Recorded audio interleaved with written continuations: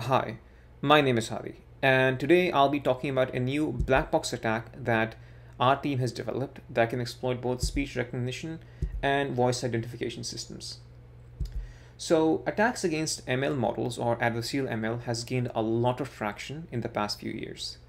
The goal of the attack is to come up with inputs that the human and the ML model will interpret differently. In the case of attacks against voice systems, you start off with an audio sample.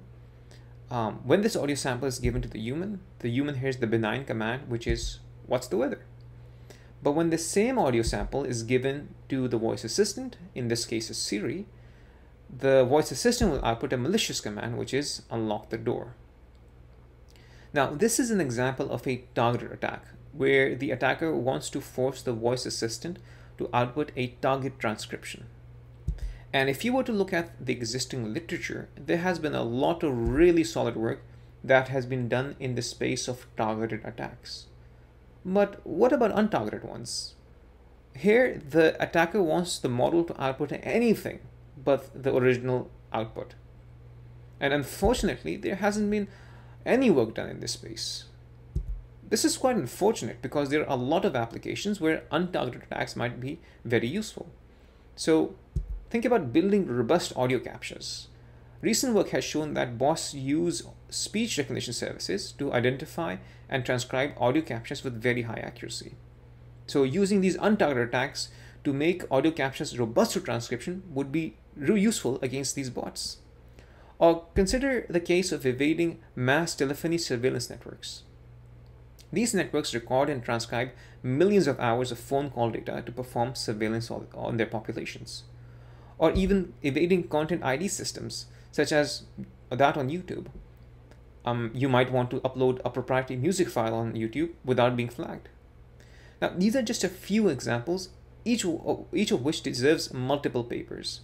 And clearly there's a need for untargeted attacks in this space, which current literature doesn't actually fulfill. So I'm sure some of you might be thinking, well, why can't we just use those targeted attacks instead? Well, that's because targeted attacks have some severe limitations. They often require white box access, which an attacker might not have in the real world. They are not real time. In fact, they're really slow because they require thousands of queries to the target system. And to add to that, samples that these attacks produce do not actually transfer to different models. And lastly, these attack samples are very sensitive to noise and won't be able to operate in lossy environments such as that of the telephony network. So what do we do to fill in this gap? In this paper, we propose a generic attack algorithm that can create transferable adversarial samples. These samples sound like the original to the human ear, but can force a voice model to produce an untargeted output. The attack can work against both speech recognition and voice identification systems and can succeed in black box settings. But before we talk about the attack itself, let's look at the voice system pipeline that we'll be exploiting. So we start off with an audio sample.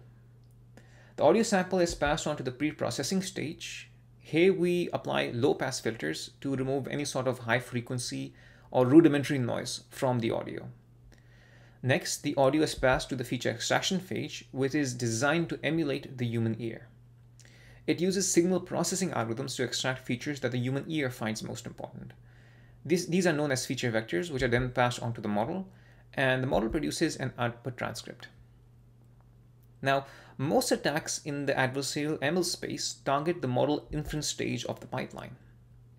Rather than attacking the model itself, we attack the feature extraction phase, specifically the signal processing algorithms it uses. These are known as signal processing attacks. Specifically, in this paper, we exploit how frequencies that the human ear does not find important and might not even hear are very important for model inference. So when we remove these frequencies, this might not impact human intelligibility at all, but doing so will actually confuse the model into producing an incorrect output. So by attacking the feature extraction phase, we really don't need to know anything about the underlying model. The model is irrelevant. And this makes our attack successful in black box settings.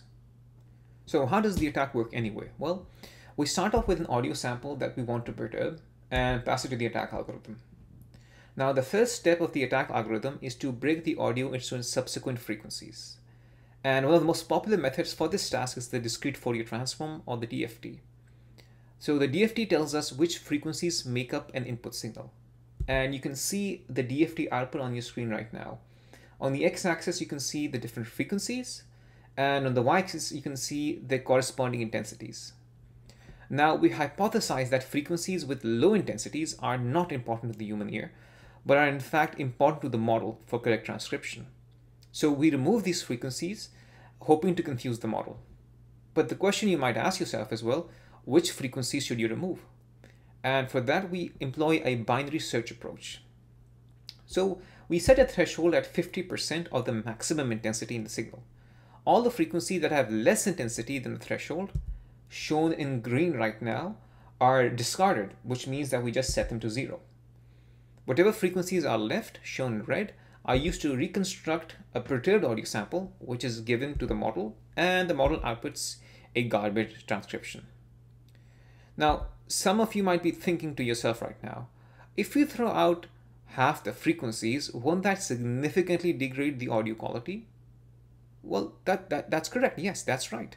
So we want to make sure we throw out as few frequencies as possible while still being able to evade the model.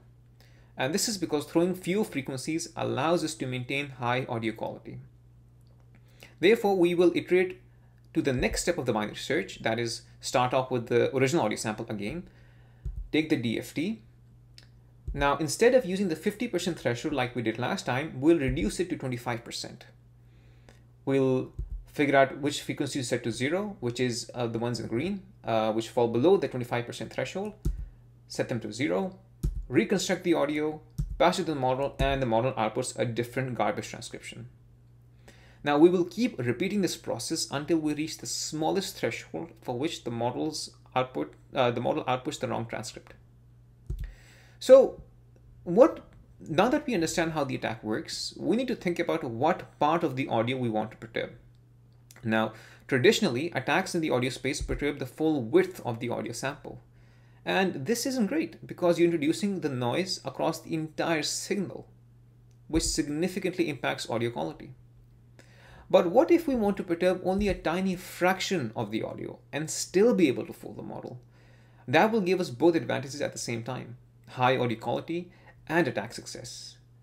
We can perform this sort of perturbation at different granularities. We can do it at the word level, where we only perturb a single word or every few words, or we can even perturb at even a more finer grain level, which is at the phoneme level, which is where you only perturb a single phoneme. But what's interesting to note here is that perturbing the audio samples at this granularity distorts a large chunk of the transcription, not just the unit we are perturbing. And that's because voice systems are context dependent. They use information about previous timestamps to make an inference about the current one. So perturbing a few timestamps can impact the entire transcript. We perform both levels of attack, phoneme and word, in the paper, but we'll focus on the phoneme level attack in this talk. To see the effect of the phoneme level attack, we use the timid dataset. We pull out individual sentences and perturb one phoneme at a time and observe the corresponding change in transcription. We measure this change using the cosine similarity score. The larger the cosine score, the larger the change in transcription. Now, we can see that how changing a single phoneme, in this case a vowel for Google, has an average cosine similarity score of 0.8. This means that changing just a single vowel can actually distort the model's output by 80%. But why is this actually happening? Well, as I mentioned earlier, voice models use context. So perturbing just a single time step carries the error into all future time steps, ruining the transcription. So this actually brings me to a very important observation and one major advantage of using our attack. The attacker doesn't need to perturb the entire audio. In fact, perturbing one vowel, or any phoneme for that matter, can cause a large chunk of the audio to mistranscribe. I know. So this slide shows the impact of our attack on model transcription. So in the case of Google, when we perturb the O in no evil, it actually forces the Google Speech API to output Kenansville instead of the original phrase, which is no evil. And that's where our paper got the name, Hear No Evil, See Kenansville. Now, we see an extreme case for wit, where perturbing a single G actually ruins the entire transcription of the audio, forcing the model to output just a single word, nope. So let's quickly go over the capabilities our attack provides. It can force speech recognition models to output random text and speaker recognition models to output random users. And if you're interested in our speaker recognition experiments, you should definitely check out the paper. We tested more than 1,200 attack audio samples in the case of speaker recognition models and about 20 speakers in the case of speaker recognition models. Overall, our attack takes less than 15 queries to the model to generate an adversarial sample, and that's primarily because of the binary search approach that we employ. And because it takes so little time to craft adversarial samples, we were able to successfully exploit models from Google, Facebook, and many other models. So in essence, by attacking the feature extraction stage of the speech recognition pipeline instead of the model itself, we can successfully exploit any black box voice system. Now, I'm sure some of you are shouting at your screens right now, "What does the audio even sound like, Hadi?" Well, your wait is finally over. It's demo time. I'm going to play a benign audio sample for you and try to make out the text in the audio. The emperor had a mean temper. So when we gave this audio sample to Google, Google output the transcription, "The emperor had a mean temper," which is the correct output. So let's hear the audio sample one more time. The emperor had a mean temper. Now, we took this audio file and we perturbed it. So now you'll hear the perturbed version of the audio. The emperor had a mean temper. Now the difference between the original and this perturbed audio sample are almost inaudible. However, when we gave this perturbed sample to Google, it output Semper Hanuman Temple. And this kind of illustrates how our attack maintained audio quality while still successfully fooling the model. To further understand the impact of the attack on audio quality, we conducted a user study. Each participant was asked to listen to and transcribe perturbed audio samples. So for example, one audio sample we gave the listeners contained the command, "How are you? How's work going?" This was a perturbed sample, so when we gave it to the voice system, it would output the incorrect transcript, "How are you? Postmortem." To measure the impact on audio quality, we had asked participants for their respective transcriptions.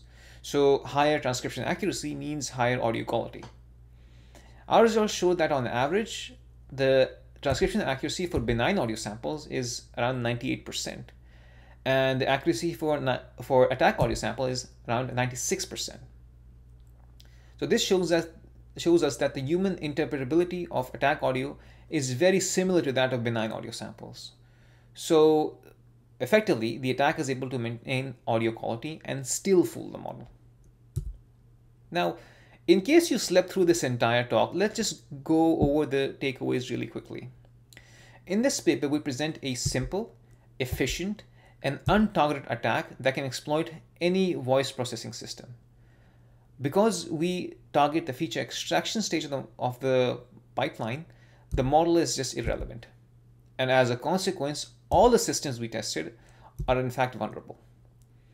We showed that we can exploit both speech recognition and speaker recognition models.